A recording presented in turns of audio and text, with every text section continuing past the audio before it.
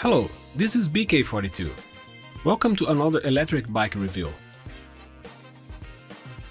Today I want to present the Freego DK200 e-bike. Another cool retro moped-style e-bike. This is a 1200 watts electric bicycle with a large 48 volts 20 Ah battery. Very similar to the Super 73 bike. It's marketed as 1200 watt motor, but actually I think it peaks at 1200 watts. I don't know the power output of the motor, as it's not mentioned anywhere, but I believe it's a 700 watt motor. If it is a 750 watt motor, it would be legal in the US, but it's not legal in Europe yet, so I wouldn't recommend using this bike for road riding. The one-size steel frame is lightweight and well welded, suitable for people between 160 and 195 cm tall, and the recommended maximum load is 120 kg. As for size, the seat post is fixed and not adjustable, but repositioning the rider in the saddle gives a whole new ride feel. One of the first things you will notice in this bike is the integrated giant plastic headlight. It looks good and it's bright. It looks like a motorcycle light when riding in the dark. Check this out. The wheels are 20-inch aluminum wheels with fat tires. The 20x4 all-terrain tire is great for snow, beach and off-road adventures. The plastic fenders are sturdy and helpful on rainy days, and they look cool.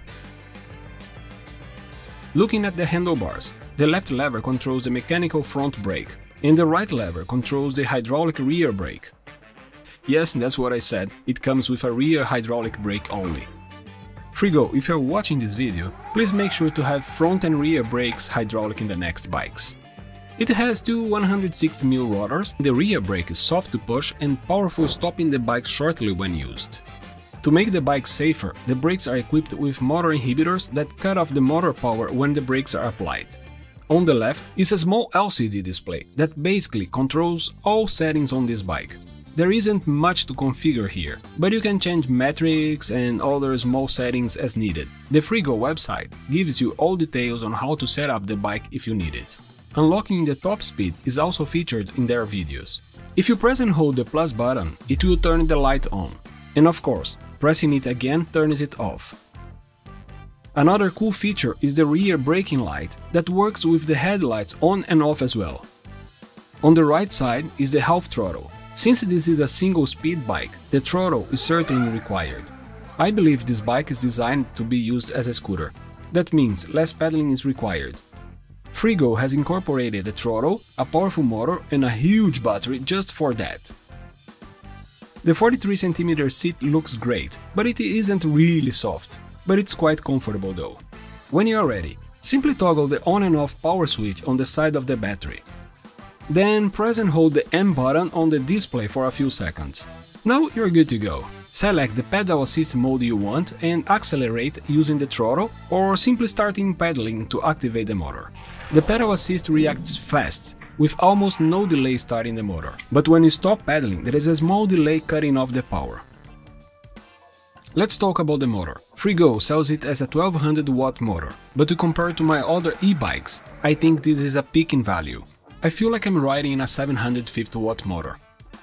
There is a good torque and the maximum speed after the speed limit is unlocked, it's about 50 km/h at level 5. The motor isn't the quietest I've seen and it can easily climb the seat slopes. The huge 48 volts 20 Ah battery is removable, so it can be unlocked, removed and charged elsewhere, or if you prefer, it can be charged while in the bike. It takes 8 to 10 hours to charge and gives a range of about 65 km on a single charge. To be honest, riding all the way at the level 5 with maximum speed will reduce the range to about 30 to 35 km. Of course, the range depends on the rider's weight, size and riding style. Sure, you can ride this bike home when the battery dies, but let's face it, riding without power isn't great.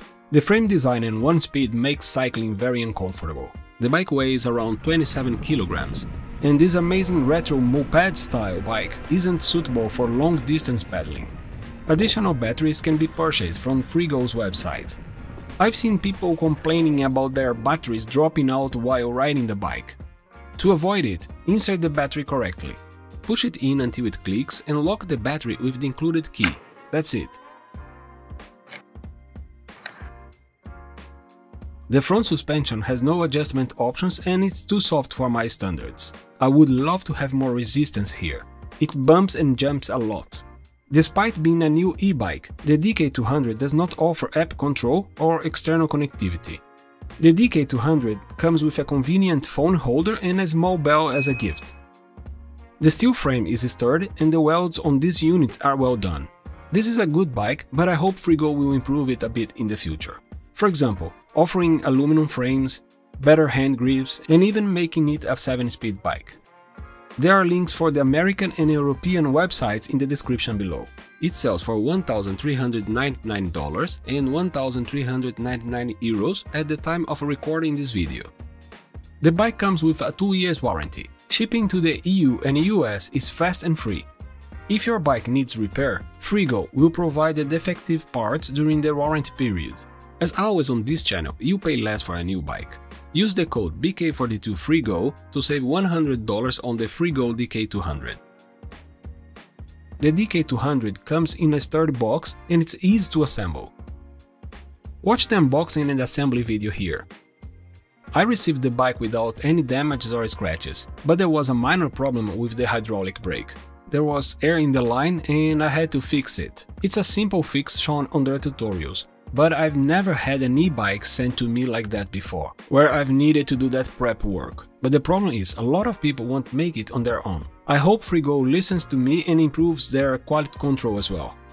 Personally, I think it's worth the money. So, if you are in the market for a new electric bike, you should consider the Freego DK200. I honestly recommend this bike to anyone looking for a budget moped-style e-bike. Not a perfect e-bike, but a very good option considering the price. Before I end this video, I would like to share the pros and cons table.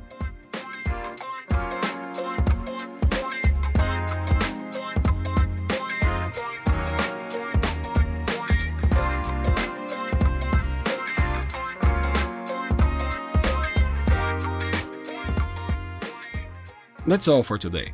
Let me know what you think about this bike in the comments below. If you have any questions, you know what to do. Comment, like and subscribe. Cheers!